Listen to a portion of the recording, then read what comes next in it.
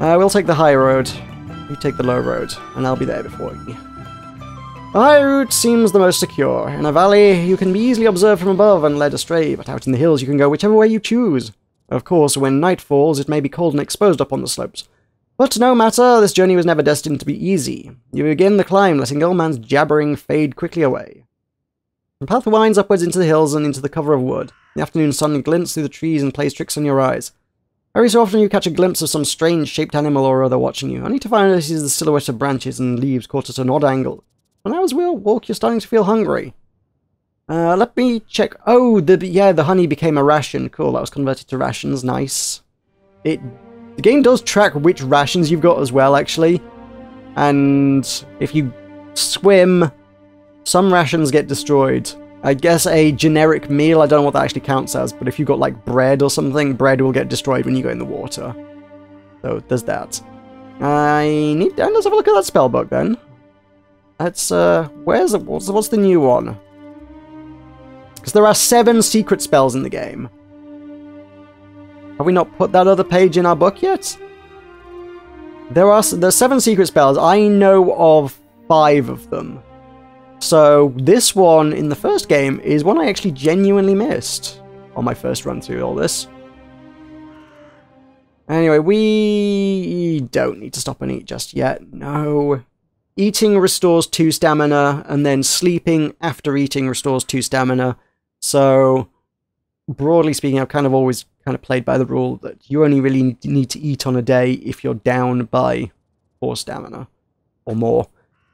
If you ignore the rumblings of your belly and keep up your pace, the climb continues with the path twisting this way and that. The air grows cold and the sun flickers on the horizon, then sets, making it hard to see your way. But the moon is full, and when twilight is done, it will be bright once more. Are we up to night time already? We are. It's been night. Actually, no. Has it just been night all the way through, or does this tracker not have a day-night cycle? I don't think it has a day-night cycle.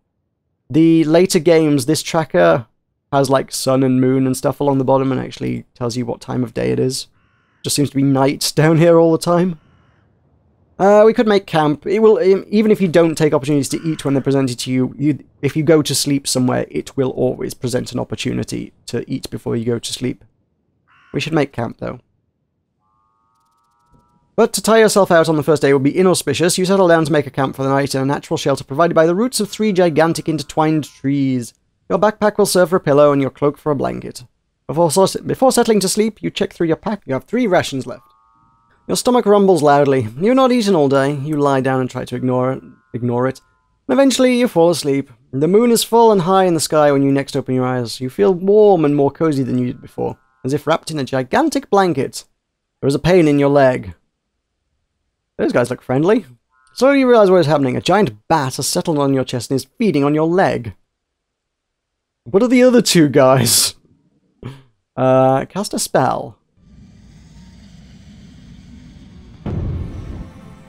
Right, what have we got at our disposal? Not much, as long as we don't have the artifacts to make it work. We've got... Can I cast Jig? Can I make a bat dance? Kind of free to cast, so maybe that's not a bad option to try. Gum is no good, I don't have any glue. Big is always a good option, I suppose. Let's try the magical flute again. I want to click on that eye, but it doesn't let me do it. PC interface is not actually as amazing as I would have hoped it would be, but... You raise the spell and play a sweet tune on the bamboo pipe. The bat begins to hop absurdly from foot to foot, spinning around and holding out its wings. You toy with the thing for a few minutes, then grab it in one hand and lob it away into the trees where it takes flight, not to return. Smiling to yourself, you settle back down. Although that ate like 3 stamina of ours, jeez. Alright, let's sleep. Okay. Although sleeping gives us 3 stamina.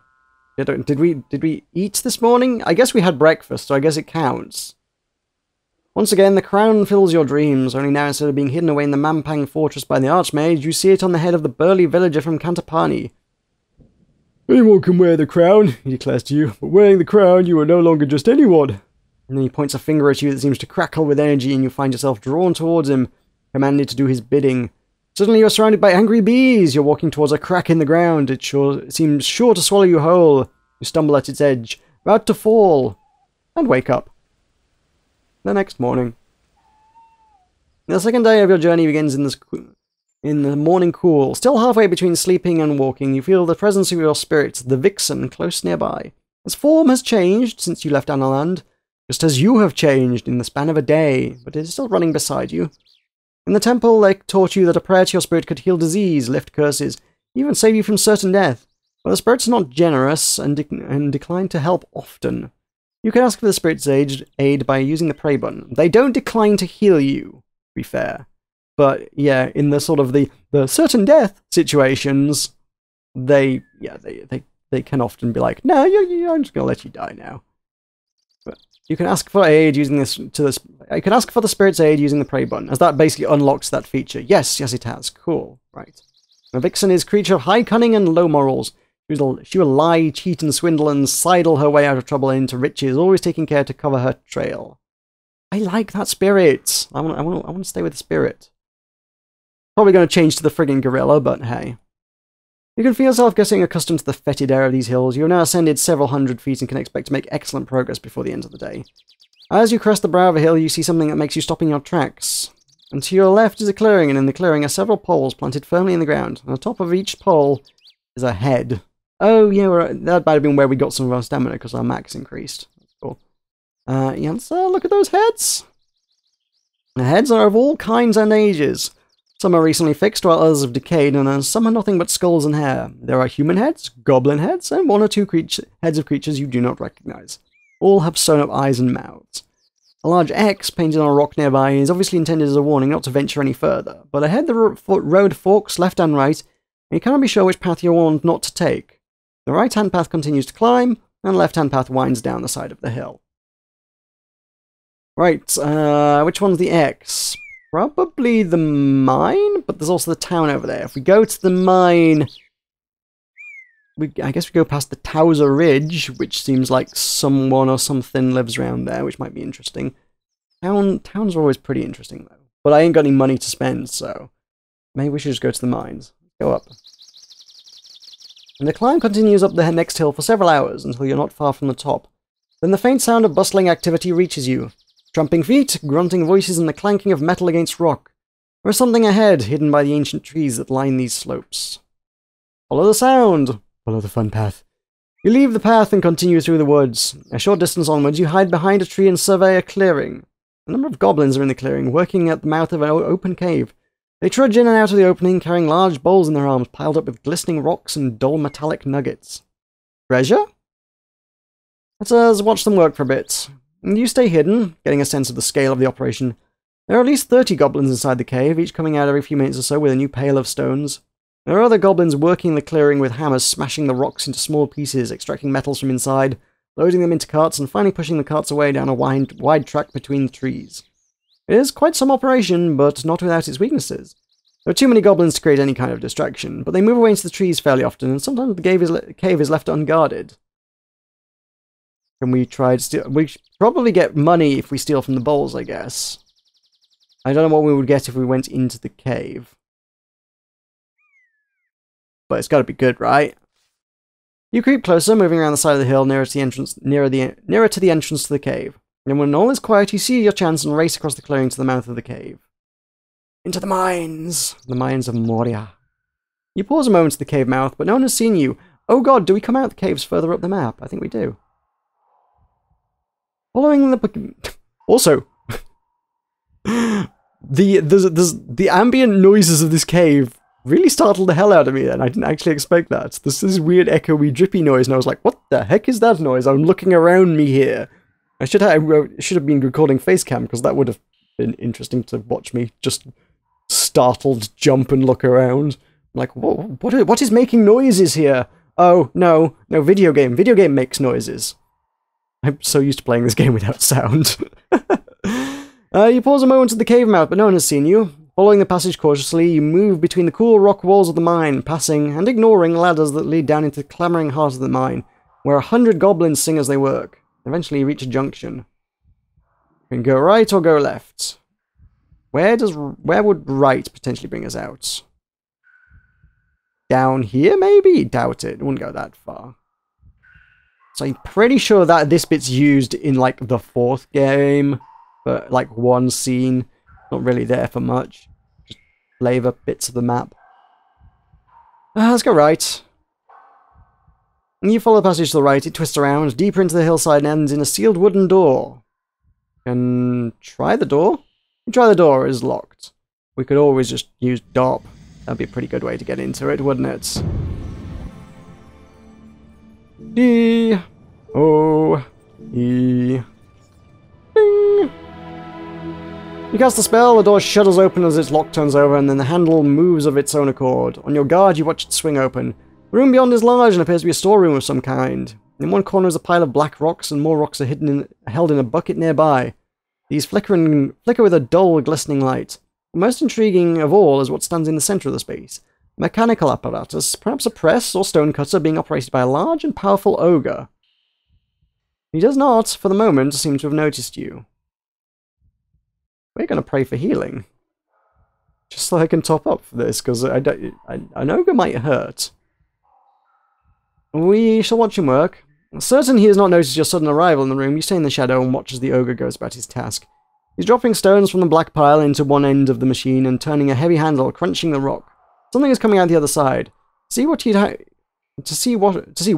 have to approach him, as he's between you and the outlet of the machine. Guess we need to go approach him. Boldly, you step out of the doorway and into the pool of candlelight that fills the room. The ogre stops working immediately and turns to face you, growling incomprehensibly like the slug he is. You will not be able to reason with him. Cast a spell. Actually, whoa, no, don't. 1 second. Check my inventory. I got 2 beeswax. Okay, okay. Cool.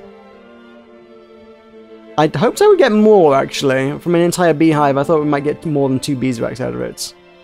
I had but hoped. Okay. Back to magic. Do this. Can we cast Jig? Am I going to be leaning on that flute or the entire game? I guess we can't. We can cast... Rock? No, no use. Okay. Nope. Why is K even on there if there's nothing available? I mean, I guess it wants me to cast, like, Kin, but there's no... I can't imagine you'd be able to get a gold-backed mirror this early on in the game.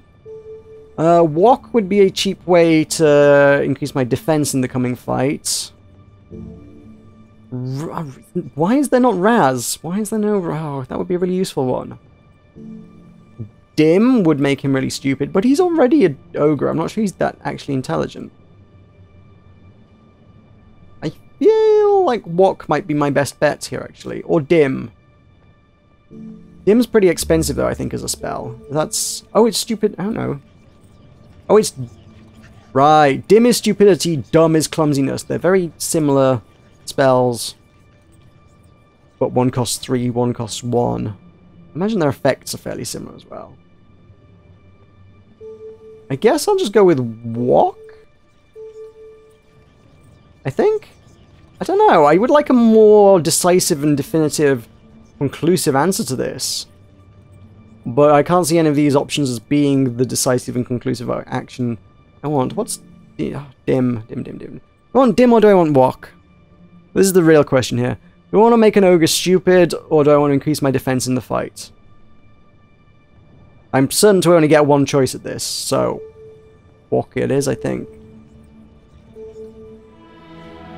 Okay, you place a coin on your wrist and cast the spell. You feel the shield expand into position. The ogre will not even be able to see it. You're not a moment too slow either. The ogre is upon you.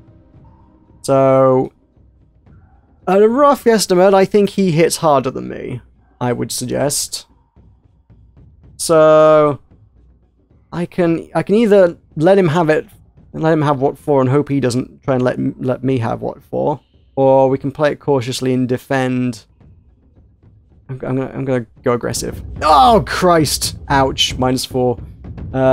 Huge beast, the ogre moves with surprising speed. Its hammer swings like an executioner's sword. Taking a chance, you lever your sword for its thick neck and brings it down. As it brings its hammer down with full force towards your skull. There's nothing you can do to stop it. Raise its hammer up across its body defensively. Oh, it's defending? Yab. Aha! 1 damage. Cool. Little poke. Stealing your courage, you move in, aiming to trap the ogre against the cave wall. You chase the ogre with a passing blow. It blocks your blow with his hammer. deep-set, stupid eyes are watching you closely, not wanting to take a risk. Light swipe? Yeah, good. 2 damage. You strike again. You wound the ogre with a worrying cut, hoping to make it waste its energy defending.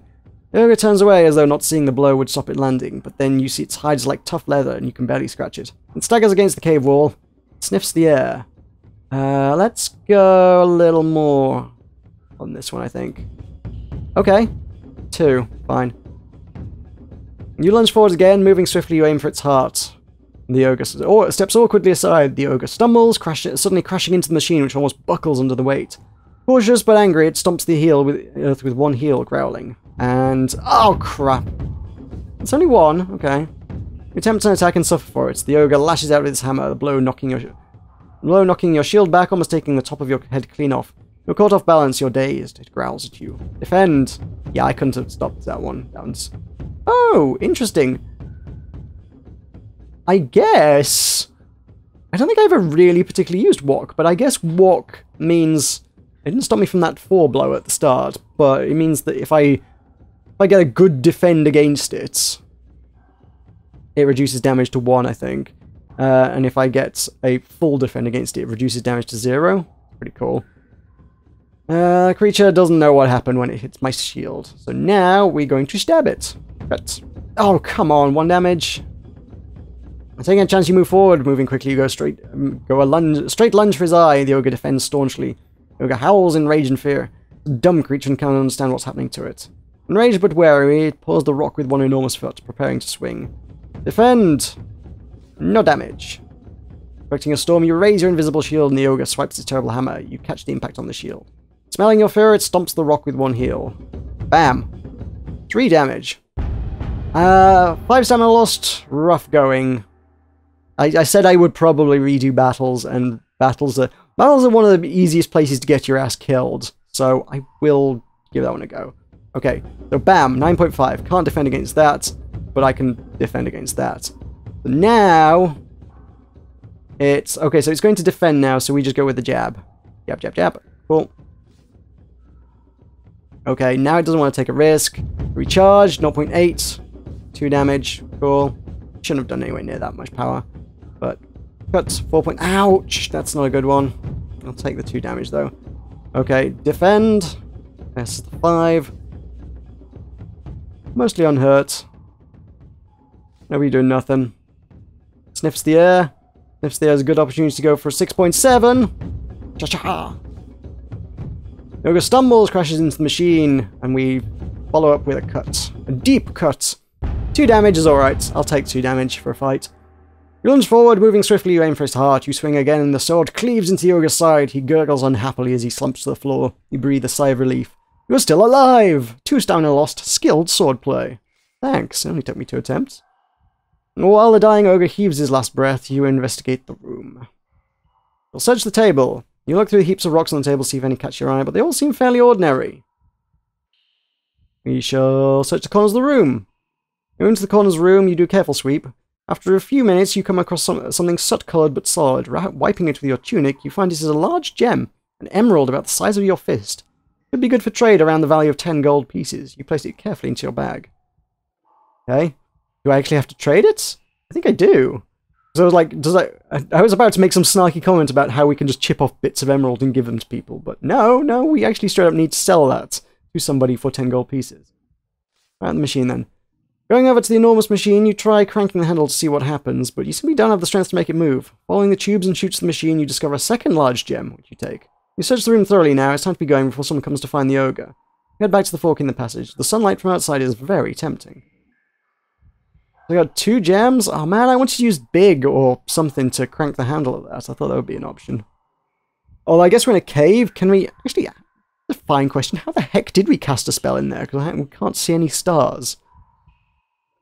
Or anywhere that you're allowed to cast spells indoors in this game. Actually, kind of doesn't make a lot of sense. No, I don't want to rewind. I want to go that way. The passageway continues until you reach a large stone-cut door blocking your way forwards. For mine, this place seems well built up. Perhaps it will serve as a camp if war comes. Also, thinking about using walk as a spell, I lost my gold piece when I cast that. There are a few instances later on in the game where you disable other spells that are based around walk, and you always get the coin back at the end of it. You're like, oh, you stopped walk from working, so you pick up the coin off the floor that fell to the ground after the spell finished. It just kind of seems like it's almost treated as though the coin acts as a focus for the spell, but isn't explicitly consumed in the spell. It's just required to be there for the spell to work. You can have it back once you're done. I lost that gold there. That went. The passageway continues until you reach a large stone-cut door blocking away, and we shall try the door handle. You try the door, it opens. The room beyond is dirty with soot from mines, so it could almost be a pit filled with night itself, with crystals in the rock for stars. In the far wall, you can just make out another door leading deeper into the mine. But the middle of the room is a table, at which a large filthy goblin is sitting. He raises his head as you enter and smells the air. Perhaps he's almost blind from being so underground so long.